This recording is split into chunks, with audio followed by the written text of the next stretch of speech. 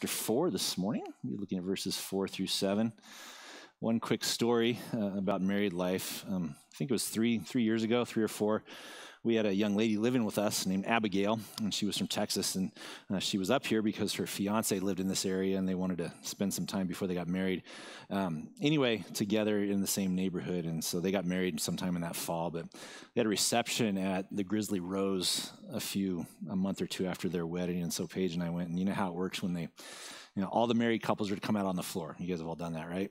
And then they play a song, and then they start listing off, okay, those married less than 6 months leave the floor, and they take it up for another year or whatever and stuff like that. And I looked around the floor right when it got started. I said, Paige, we're winning this. It's not even going to be close. I mean, not even close. And it wasn't. So I think we had just celebrated our 26th, and I think the closest one was like 13 or something like that. And anyway, so, she looks so much younger than me, so it makes me look like I'm young too, which is great. But anyway, I don't think the guy that was leading it couldn't really believe what was happening, that we had been married the longest. And so at 13, when the last guy got off, he's like, 15? 16? And he goes, 17, 18, 19, starts listing it off, and I think it was 26. And as we're walking off the floor after our victory, this one guy goes, man, that woman is tenacious. And I thought, that is a good word from my dear wife. So, yeah, so I've been blessed for 29 years, and she's growing in long-suffering, and that's how we look at it. So let's go ahead and read Philippians chapter 4, verses 4 through 7. Rejoice in the Lord always. Again, I will say rejoice. Let your reasonableness be known to everyone. The Lord is at hand. Do not be anxious about anything, but in everything by prayer and supplication with thanksgiving.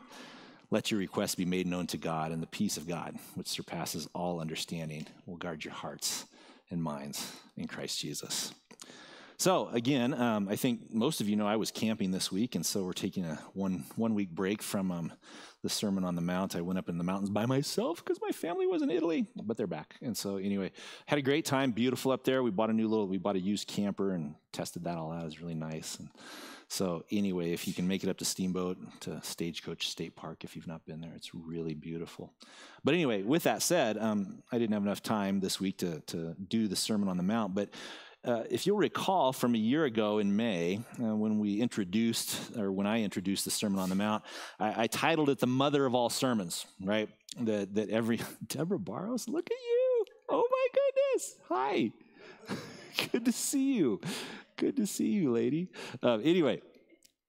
So I titled it "The Mother of All Sermons," and one of the things that I said is that if you look at the New Testament and you go through almost any theme that you find in the Sermon on the Mount will be elaborated upon somewhere else in the epistles or something like that. And this passage in Philippians here is no exception. And when we start back into the Sermon on the Mount next week, you'll see what we talk about. That don't be anxious for anything, Jesus says. Just lay it all, and then he spends the next several verses talking about why, numbered the hairs on your head, you're more important than the birds, I'm going to take care of you, food, all that type of stuff. And so this is one of those passages where Paul, again, I've had this interesting conversation with a friend through the years, and they say that, us evangelicals pay too much attention to Paul. We need to focus on other stuff, which I think is bunk. But anyway, but the whole idea, and one of the responses that I've said to them, yes, Paul is inspired by the Holy Spirit, 100%, right? There's just no doubt about that. But I also say, you know what? There's a sense in which he's really not that original. Okay, he's elaborating on themes that we find throughout the Scriptures. He's talking about things in the Old Testament a lot, and then he's also elaborating and explaining the teachings of Christ. And so again, 100% inspired Holy Spirit, but again, just how do we describe the Bible sometimes? That the Old Testament points to Christ, the Gospels reveal Christ, and the New Testament epistles explain Christ. And that's really the way it is. And so in this passage here, I think Paul, in the inspiration, may have had the passage in Matthew that we're going to be looking at here over the next several weeks in mind when he penned these words. And anyway, so what we're going to do is just spend some time here and look at this great little passage here. Again, I would assume many of you have probably memorized verse 6, do not be anxious for anything, but by everything in prayer and supplication with thanksgiving, let your requests be made known to God. And then, of course, verse 7, And the peace of God, which surpasses all understanding, will guard your hearts and minds in Christ Jesus. If you've not memorized that, I would deeply encourage you. Those will be very weighty, helpful, wonderful verses as you walk with Christ through this life. It's interesting. It's hard to articulate everything that we have in Christ, isn't it? When you sit there, you think about who he is, what he's done, his character, the promises that we have in him. Our limited minds really can't get a hold of him that well. But here's someone that wrote what we have in Christ. A love that can never be fathomed, a life that can never die, a righteousness that can never be tarnished, a peace that can never be understood, a rest that can never be disturbed, a joy that can never be diminished, a hope that can never be disappointed, a glory that can never be clouded, a light that can never be darkened, a happiness that can never be interrupted, a strength that can never be enfeebled, a purity that can never be defiled, a beauty that can never be marred, a wisdom that can never be baffled, resources that can never be exhausted. And I really think maybe one of the key themes, or maybe the greatest task that we have as believers, is just to figure out what we have in Christ and live in light of it. It's kind of simple, right? Who is Jesus? What he's done? What has he done? How do we live that out? Live out who he is. Now, the task is straightforward, right? Live in light of what he's done. Now, it's complex learning how to do all that, and we spend our whole lives doing it, and then in glory we'll be taken care of. But anyway, when we think about Jesus himself, when we look at his life, everything that I just read really describes him, doesn't it? Really describes him. He was never ruffled, never anxious. He was supernaturally joyful, always gentle. Now, he became rather direct with false teachers and leaders, right? He had some fairly harsh words for people, and sometimes with God's wisdom, that's required. Maybe you've experienced that. Maybe you've had someone who loves you and really gets in your face about something and says, you need to change your thinking. And when that happens, hopefully you look back on that time and say, thank you, Lord, for bringing that person into my life. And so Jesus does that with the Pharisees. He does that with religious leaders. He says to his disciples, he gets really frustrated with them at times. But again, the goal there is always bring them into greater understanding. And one of my favorite passages that I try to remember is a rebuke goes deeper into a wise man than 100 blows into a fool. And I think that's really important for all of us to have that in our mind, that even though Christ has all these things for us, when we get rebuked, it's vitally important that we take that well.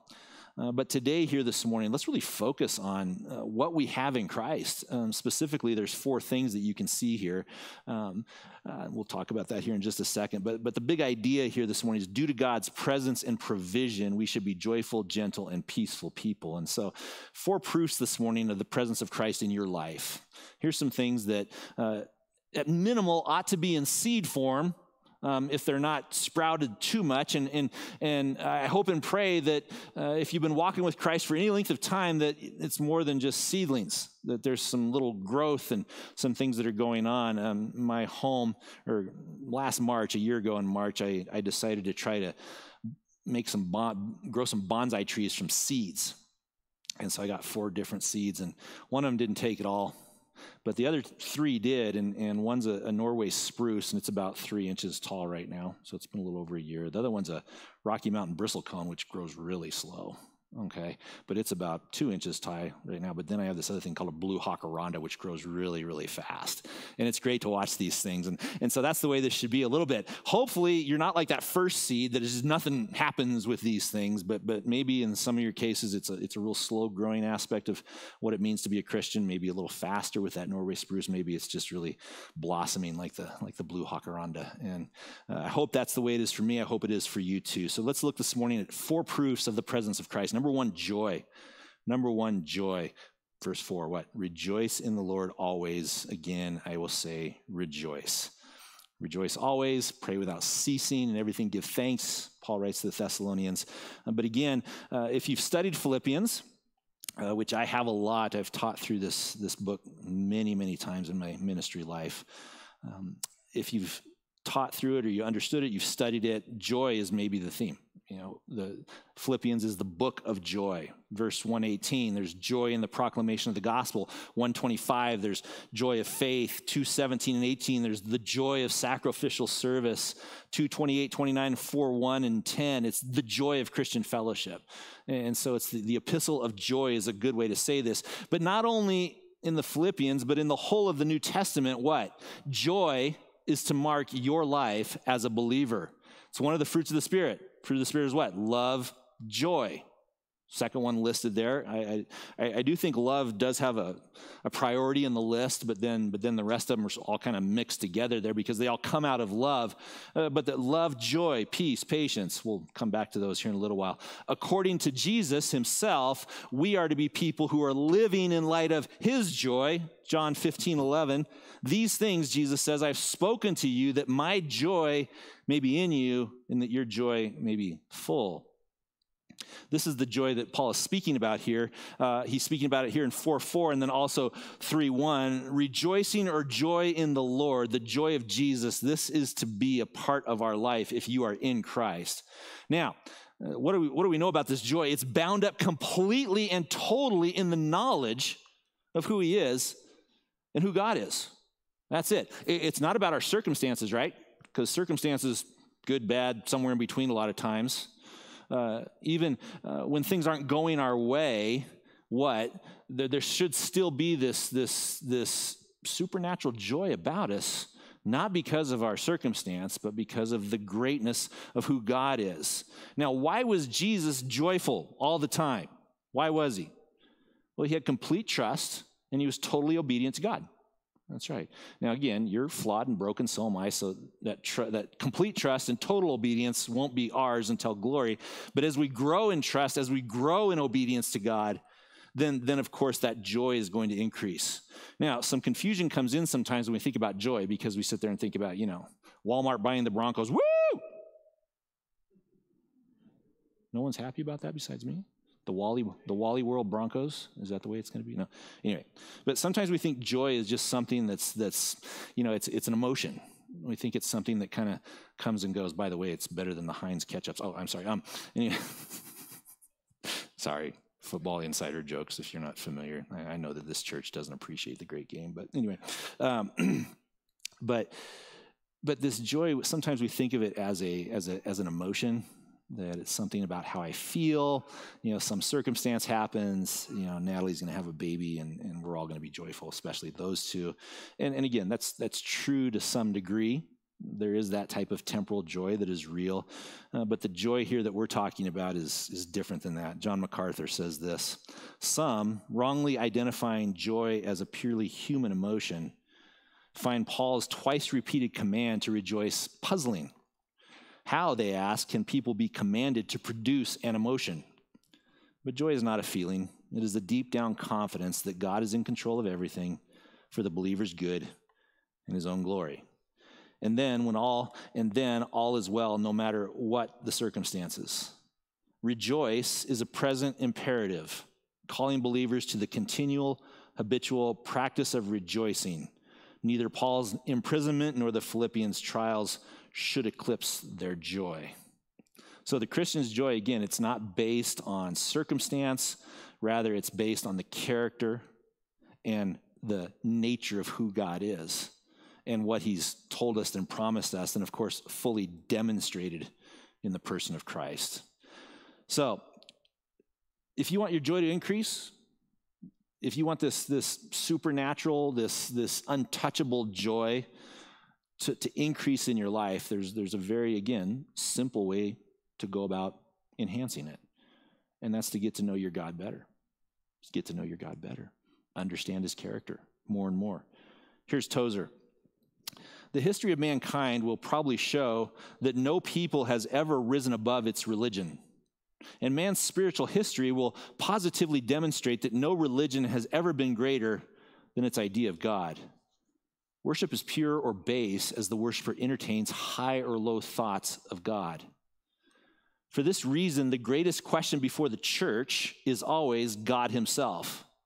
And the most portentous fact about any man is not what he at any given time may say or do, but what his deep heart conceives God to be like. We tend by a secret law of the soul to move toward our mental image of God. This is true not only of the individual Christians, but of the company of Christians that composes the church. Always the most revealing thing about the church is her idea of God. Just as her most significant message is what she says about him or leaves unsaid. For her silence is often more eloquent than her speech. She can never escape the self-disclosure of her witness concerning God. Were we able to extract from any man a complete answer to the question, what comes into your mind when you think about God, we might predict with certainty the spiritual future of that man. Again, I left out the first quote from Tozer. What comes into our mind when we think about God is the most important thing about you. And even if you're an atheist, unbeliever, not Christian, some other religion, that is you.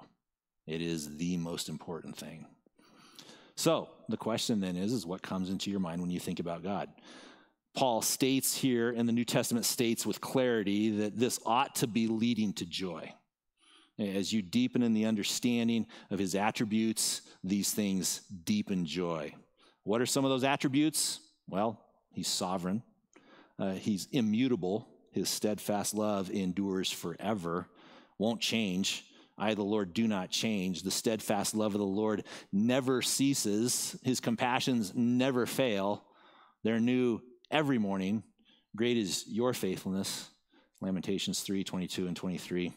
Again, another great memory verse. If you're having a rough one, you're caught up in sin, which all of us find ourselves in at times, and you blow it, which you will. What? Go to bed, ask forgiveness, get up. Lord, your steadfast love never ceases. Your compassions never fail. They're new every morning. Yeah, get up and go, because that's what this life is like. But that's who he is. Materially, Philippians 4:19, my God, what? Shall supply all your needs according to his riches and glory. And again, we're going to deal with that in Matthew, right? So I again say that Paul is not really speaking originally. He's elaborating on truth that Jesus has declared. This love manifests itself in salvation. 1 John 4:10, in this is love, not that we loved God, but that he loved us and sent his son to be the propitiation for our sins. Okay, that's a demonstration. Again, I'll say there's no one in this world today who cannot say that God doesn't love them because he's demonstrated it in Christ. He's proven it in Christ.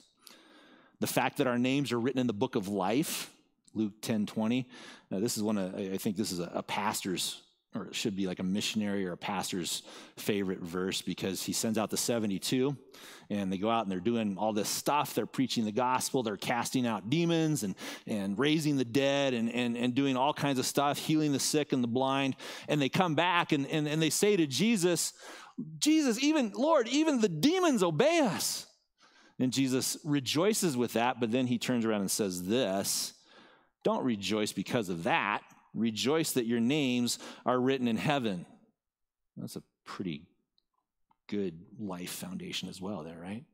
As you go about your life, it's not so much about success. It's not so much about failure. It's not so much about what happens in your life or doesn't happen, to the dreams that you have and they're crushed or destroyed and you're sad about this, that, and another thing, which is what life is like. But Jesus says, look, life is this way. Sometimes you're going to have great success. Sometimes you're going to have a complete failure. But there's one thing for you to rejoice in. Your names are written in the book of life. You are known by God. Rejoice in that. His working all things for his glory, Romans 8:28. Again, the tragedies and trials of our lives. Now, again, this topic is vast, right? This topic can go on forever and ever and ever. For me, I think I've said to you before, Psalm 100 is a default text. It really is. And I encourage you, again, if you don't memorize it, at least go to it. It's short. It's only 5 verses. But we are to be people of praise and rejoicing. Why? Because God is God and God is good. Those are the bases of your praise and rejoicing. You're to enter his courts with thanksgiving, his gates with praise, however he phrases that. Or make loud singing and whatnot and live a joyful life because of 2 things. God is God and God is good. And that's it. Everything else comes and goes, but God's character does not. It does not. So one of the proofs of the presence of God in your life is this joy, this rejoicing, this focus on the character, nature, work of God that oversees and overcomes all of our temporal circumstances. And in the worst of all possible things, I can still rest in his goodness and his godness, and I can be a person of this untouchable joy. Secondly, this morning, gentleness. Almost automatically, what? Joy and gentleness go together. Now, if you're using the ESV there, it says reasonableness, and this is one of those words that gets translated in a bunch of different ways. I like gentleness. Reasonableness is fine, but I think for the argument here this morning, gentleness is a better word to use here, and it's automatic. If I have Christian joy, again, if I'm resting completely in the character of God, his work, his nature, who he is, then gentleness will come right with it. Vice versa. If I have gentleness, biblical, God-honoring gentleness, joy will be a part of that. Joy will be there too. One doesn't lead to the other, but they come as part of the package. Again, consider Galatians 5:22 again. What does it say? The fruit of the Spirit is love, joy, peace, patience, kindness, goodness, faithfulness, gentleness, self-control. Against such things there is no law.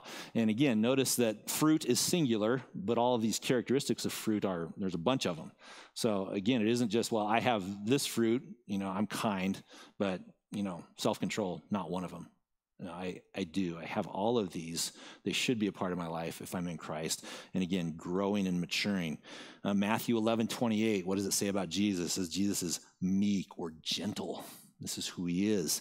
And again, as we work through this, as we look at this life of Christ and we look at our life in Christ, gentleness will be a part of who we are because we are in Christ, and it will be growing. So what is this gentleness? Well, it's having a mind to put others ahead of ourselves. That's simply what it is, because if you think of someone who is not gentle, you think of someone who is unreasonable, what does that mean?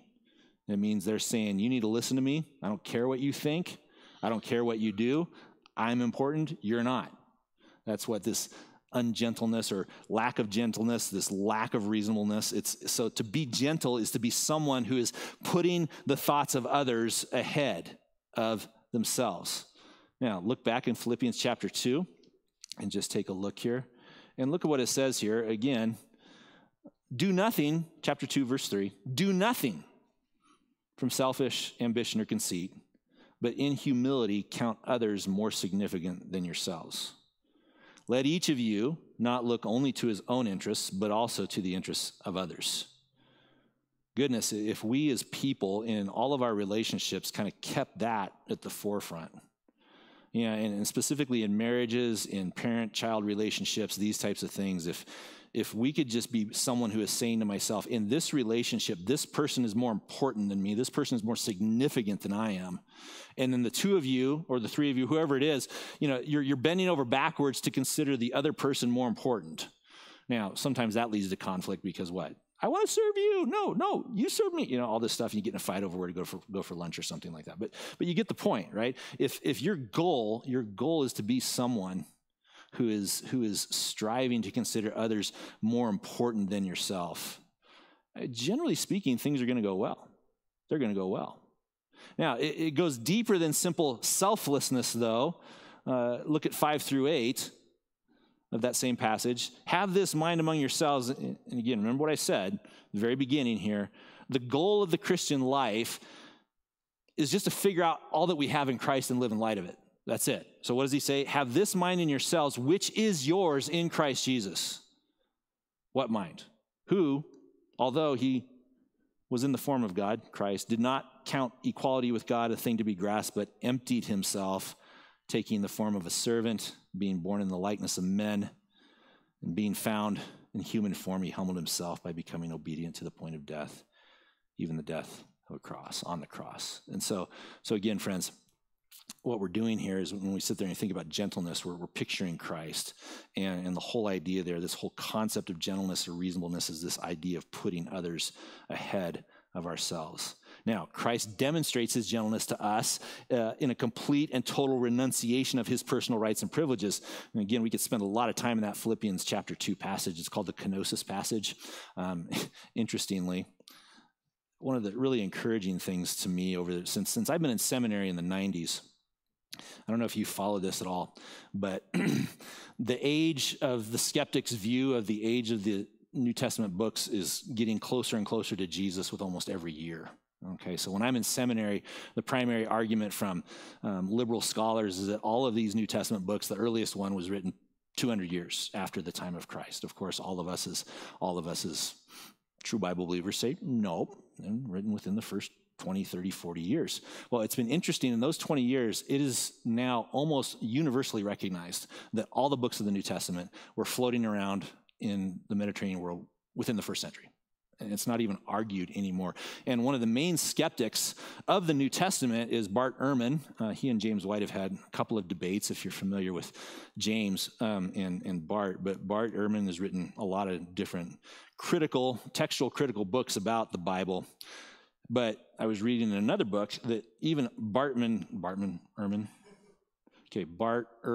there we go. Okay. Bart Ehrman even recognizes that this statement here from verse 5 through 8 of Philippians 2 is not original to Paul. In fact, it was a sort of liturgical statement that was going around in the church very early on. And so even within, 5, 10, 15 years after the death of Christ, the church would gather together and they would, like we do the Lord's Prayer or we sing the doxology or something like that. The church would gather together and say this to each other, have this mind among yourselves, which is yours in Christ Jesus, and go through the whole thing. And it was this liturgical statement that was floating around in the church very early. And again, even Ehrman recognizes that. Includes that. So it's very early, again, very encouraging to see the scholarship of the New Testament coming around to what, if you've been a Bible believer for any length of time, you've known to be true as is, and that all of the books of the New Testament are very early and right around the time of Christ or within 20 to 30 years or a little bit longer than that. So Christ demonstrates to us that this gift of gentleness is a complete and total renunciation of personal rights and privileges. Okay, Matthew 5:8, he's meek or he's gentle in the NASB. That's not weakness. It's a passion about the glory and purposes of God at the expense of personal rights. It's a mindset of elevating and blessing others at the expense of personal wants and preferences. Now, it's vitally important that we are people that are passionate about doctrinal truth, right? But if your passion for doctrine and your understanding of biblical truth isn't leading to deeper worship and love for God and a deeper desire to serve others, then you need to go back and rethink your, not rethink the truth of what you're learning, but what it ought to be doing to you, what it ought to be doing to you. You want to be someone who's passionate about doctrinal truth, the gospel and all it entails, but self-sacrificing in everything else, even in the face of abuse. Of course, we have multiple demonstrations of this. Joseph in Egypt is perhaps maybe the clearest one, speaking to his brothers, what you intended for evil, God intended for good. And of course, you can go back and read in Genesis that whole idea and think about the joy and the gentleness of Joseph in that whole thing, how he embraces his brothers with tears, loves on them, cares for them, even serves them. Here's Peter O'Brien speaking about gentleness. The context of ill treatment, torture, and even disgraceful death strongly suggests that gentleness here signifies a humble, patient steadfastness, which is able to submit to injustice, disgrace, maltreatment without hatred or malice, trusting in God in spite of it all. Boy, what a fruit of the Spirit we need today, huh? As our society just becomes more tribal, becomes more, it's all about me, be who you are, you do you, all that type of stuff. This attribute, as described here, gentleness, that's going to be the remedy. And then as we live out this gentleness in front of an incredibly hostile world, an increasingly hostile world, what? We get to point to Christ and say, he's why I can do this. He's why I can face malice, hatred, maltreatment, and still be joyful and gentle. Thus, based on this statement that we're looking at here, we should be bending over backwards in preference for one another in joyful service, even when that service isn't met with thankfulness. So that's the thing, is I think sometimes, oh yeah, I'll serve as long as I get accolades, as long as I get a pat on the back. And believe you me, I'm speaking from personally, when I pray, Lord, do not lead me into temptation from the Lord's Prayer, one of those things is that I don't take pats on the back for a sermon. Well, how do I say this? If you compliment a sermon, I'm very thankful, okay? But I try not to let it go to my head, because what? If I start doing that, then my sermons become terrible, right? They become bad. And so that's it. So that when this stuff happens like this, when you do something and you're trying to serve and glorify God, and maybe it's not acknowledged, or maybe even you're doing something for the glory of God and it's met with hostility, your good is evil spoken of, as they say. And I think what's the passage in 1 Peter, that they consider you evil as you pursue the goodness of God. You're considered evil. And so when that happens, what? You respond and you live out the gentleness here. Here's Moises Silva, another commentator on Philippians. Paul expects believers to be guided by a frame of mind that does not put priority on personal rights. Believers whose primary concern is whether or not they're being dealt with fairly will fail to exercise a fundamental element of the Christian behavior, preferring others above themselves. And again, what a need today. What a need today that if we're demanding justice for ourselves, if we're expecting to be treated fairly, now I want that to happen, right? But when it doesn't happen, how are you going to react? What are you going to do? How are you going to respond? How will you point to Christ in that whole thing? And I know those are tough questions. Each circumstance requires some different thinking. But again, the attitude here is what I need to be this way. My reasonableness, my gentleness needs to be seen by all. Everyone should know that, man, this person is reasonable. This person is gentle. So another proof of the presence of God in your life is gentleness. Thirdly, awareness of his presence. Now, when I was doing youth ministry back in Texas in the 90s, the whole youth group memorized Philippians. And so I just want to tell you to memorize the whole thing. I'm going to say, you need to memorize this verse. No, just memorize the whole book, okay, and be done with it, okay? And we go from there. Because you look at this, he says, let your reasonableness be known to everyone. The Lord is at hand. The Lord is at hand. So both of these cases, joy, gentleness, and the peacefulness that we'll talk about here in a few minutes, the nearness of the Lord is the impacting and motivating factor. The Lord is at hand. Now, we're going to talk about two different aspects of what that means. First of all, he's here right now. Boom. Okay.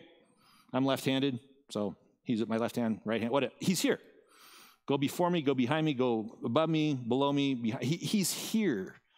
The eyes of the Lord are in every place, watching the evil and the good. If you're a believer, amen.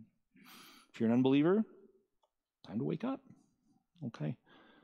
So he's here. The Lord is at hand, watching how I respond, watching those things that come out of my mouth. And again, if you're caught up in this desire to follow Jesus, that's okay. It's okay, because you want to be honoring to the Lord in what you think and how you act and what you do.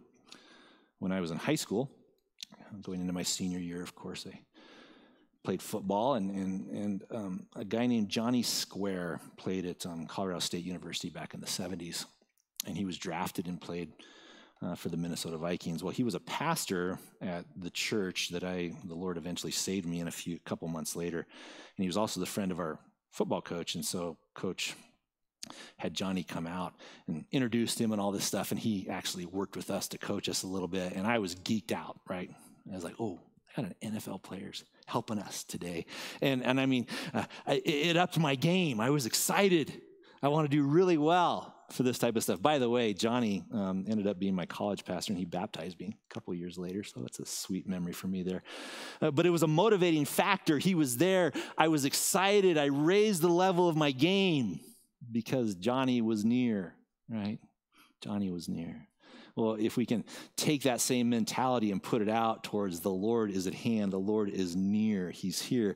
On the flip side, what? You have the opposite. If we're not living in light of his nearness, we tend to be a little,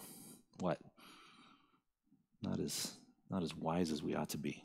I was a manager at a Chick-fil-A in Texas when we were there in seminary, and I was the morning manager. And the owner of that franchise, he had 4 daughters, and they would come in, and start working, and they were completely unmanageable and really disrespectful. And so basically, as the manager, I said, you take the front, I take the back, do not cross into this door and things will be fine. And that's really how it was. But when Steve came in, the owner, they just straightened right up. So again, there's a flip side, there's a good side there. We want to raise our game because the Lord is here. We want to live out who Jesus is because the Lord is close by. But again, if we're not doing that, we might be people who are unmanageable. We might be not thinking about joyfulness. We might not be thinking about gentleness and peacefulness. So in this case, as I said, there's a bit of an encouragement, a bit of the warning, okay? Again, it has meaning to both spatially and temporal stuff. Lord is here, but there's also this idea that he's coming again, which we'll deal with here in just a moment. God's presence and his spirit lead us into joy and gentleness and peacefulness. The nearness of him, the fact that he is at hand, ought to be something that is manifesting itself in joy, gentleness, and peacefulness. Now, if God's with me here, if he's with you, I don't have to worry about anything, right? Because what? I have the sovereign, omnipotent, all-powerful, all-loving, perfect God of the universe who is with us at all times. And even in those moments where you're like, oh goodness, what is going on? I don't get this. Well, what do? You rehearse the truth of who God is in those times. Deuteronomy 32, I think. No, 32:4. The rock, his way is perfect. All his ways are justice. All of them. See, the challenge for us is that recognizing that, leaning into God, there's times, friends, when things don't go your way. And really heartbreaking stuff is going on. And I know several of you have gone through that. So have I. Well, we've all gone through it. And the temptation, because we're fleshly people, is to raise our fist, right? God, how could you do this? Or even if we don't articulate it that way, we demonstrate it by pulling back. We stop reading the scriptures. We stop praying. Maybe we neglect worship. You need to be doing the exact opposite, right? Leaning into God in the face of difficulty and hardship.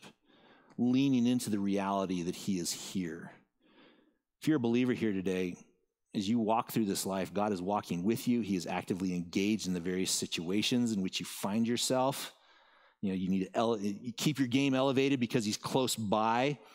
Also recognize that in the face of difficulty, you have a high priest that is able to sympathize with you because he has walked through the darkest valley. I was thinking about the 23rd Psalm. Even though I walk through the valley of the shadow of death, what I fear no evil, for you are with me. Just think about the valley that Christ walked through. He walked through the valley of shadow of death so you and I can make it through there. He did the darkest valley, right? And because he did that, he sympathizes with us. He knows our weaknesses. He understands us. And then what? We can draw near with confidence to that nearness. Now, most helpfully for people like me and you, his presence will serve as a restraint from our nonsense and a motivation for our holiness. Now, not only is he at hand, he's coming. And I think when Paul is saying this, when he's saying the Lord is at hand, he's developing both of these.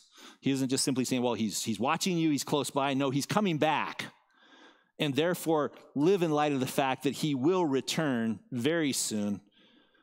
There's also a very real sense Christ's second coming is being outlined here, and that's to be a motivating factor for you. Here's Luke 12. Jesus says this in verse 35 and 36. Stay dressed for action. Keep your lamps burning. Be like men who are waiting for their master to come home from the wedding feast so they may open the door to him at once when he comes and knocks. I've asked myself this. I've asked you this. What do you want to be doing when Christ returns? What do you want him to find you doing? And I guess you can think about that for a few moments because all of us are different. And I guess what are the odds, right? What are the odds that he's going to find you doing something that is glorifying to him? Or will the likelihood that you're doing something that maybe doesn't glorify him?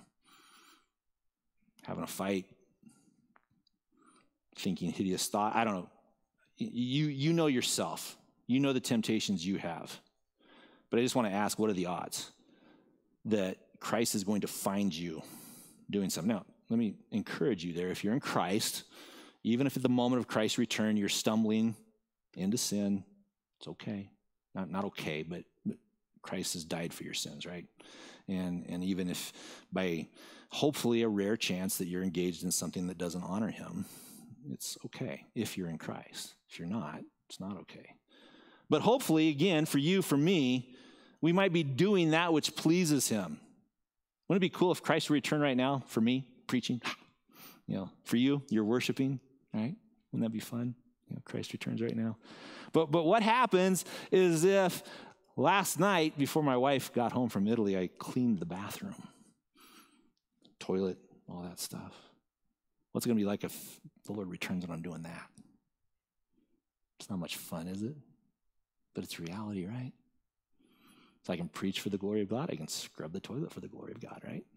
And that's the attitude that we need to be fostering. That's what we need to be doing. And so if the Lord finds me scrubbing the toilet, that he'll be pleased with that scrubbing. Okay? And that's a mentality that all of us need to be developing. So God's nearness to us, his presence, his return, these things lead to joy and gentleness. And lastly, they lead to trusting peacefulness. And then again, we could spend a couple of weeks on 6 and 7, but let's just blow through it real quick. Do not be anxious for anything, but in everything by prayer and supplication with thanksgiving, let your requests be made known to God, and the peace of God, which surpasses all understanding, will guard your hearts and your minds in Christ Jesus. Instructions clear, right? Present, active, imperative verb. Do it now, do it all the time. Be anxious for nothing. That is to be a constant, ongoing mentality, attitude that you and I are to have. We're to be casting all of our anxieties on him because he cares for you. Whenever it's that 1 Peter 5:7, several of us in here like to fly fish, right? Several of you have done it, I've known. And fly fishing is this, kind of delicate, it's kind of a snooty way to fish. Right? We're all kind of elitists when we do it because we look cool and all that stuff, right? But you have this little tiny bug that you're flying, that you're throwing out on the water, and you're hoping the fish sees it and you, boom, come up and get it. Friends, that's not what Peter and Paul are talking about here. It's taking everything. It's like taking the whole bucket of worms and throwing it out into the water. Just everything, every anxiety you have, you throw it all on him. Cast all of your anxieties upon him. Again, a present, active, all the time sort of thing. Prayer, supplications, requests, all-encompassing, everything that concerns you or causes anxiety, money, kids, God's will, husband, wife, job, unbelievers, you name it, God says, bring it to me and give it to me and do it all the time. Do it all the time. One of the things I'm trying to do in my own prayer life is really, instead of just dealing necessarily with the sinful thoughts or maybe even the words or the actions that come out because of those sinful thoughts, but even trying to even go a little bit deeper and saying, Lord, what is the actual heart motivation that is causing these things? What is it in my flesh that I love? And that's the thing, is you sit there and you think about some of the thoughts that run through your mind, the wicked, sinful, angry, lustful, whatever. What is it about your flesh that loves those? Because that's why you're doing it. There's some sort of wicked pleasure you get about fantasizing about being angry at somebody or something like that. You know what's going on. You're fantasizing about it. You're thinking about it. No one else knows, but you in your mind are just going nuts. And you should repent of that. Lord, these are sinful thoughts. Lord, I confess this. You've told me that you're faithful. You'll forgive me and cleanse me from all unrighteousness. Amen. But Lord, why are these thoughts even here? What is it about these things that tickles some part of my flesh that feels good? And you start to deal even there. Go into the deepest aspects of it. If you're in Christ, that's great because there's no condemnation. Lay it all out there. Lay it all out there. God says to us that as we are doing this, as we're trusting him, thanking him, laying our lives at his feet, his peace will guard us. Psalm 63, 3-5. Because your steadfast love is better than life. Amen? You say that? Your steadfast love is better than life. Is that something that you agree with the psalmist there? Say that. My lips will praise you. So I will bless you as long as I live. In your name I will lift up my hands. My soul will be satisfied as with fat and rich food, and my mouth will praise you with joyful lips. Better than life. Why? I hope I'm living in light of that truth. It's easy to say, but I hope it's true for me. He talks about rich food and fatness. Again, today's page is in my anniversary, and she really likes pasta. And so I said, I'll take her to Pasta J's for our anniversary. But then I remembered, or she reminded me she's been in Italy the last 2 weeks. And I thought, well, so no. So we're gonna go to 3 margaritas and have Mexican food instead. But my biggest weakness is chips and salsa, and I will be stuffing my face with those things. But the reality is that he's not talking about food. Our soul is satisfied. Sit there, you have a great meal, and just how you feel, you want to take a nap, something like that afterwards. That's the way our soul should be, filled with fatness and joy and contentedness and restedness, these types of things. Let that be for you. Be encouraged to ask God to do his perfect work in you. Be encouraged to dig deep. In Isaiah 26:3, you keep him in perfect peace whose mind is stayed on you because he trusts in you. So cast it all on him as you're doing this, trusting in his goodness and his peacefulness, his godness, not worrying so much about the outcome. Again, resting in the character and nature and work of God. If you are a Christian, if you are a follower of Christ, trusting peacefulness should mark your life. Here's Spurgeon from Morning and Evening. He's commenting on Psalm 33:13. He says this, "The Lord looketh from heaven, he beholdeth all the sons of men." Perhaps no figure of speech represents God in a more gracious light than when he is spoken of as stooping from his throne and coming down from heaven to attend to the wants and to behold the woes of mankind.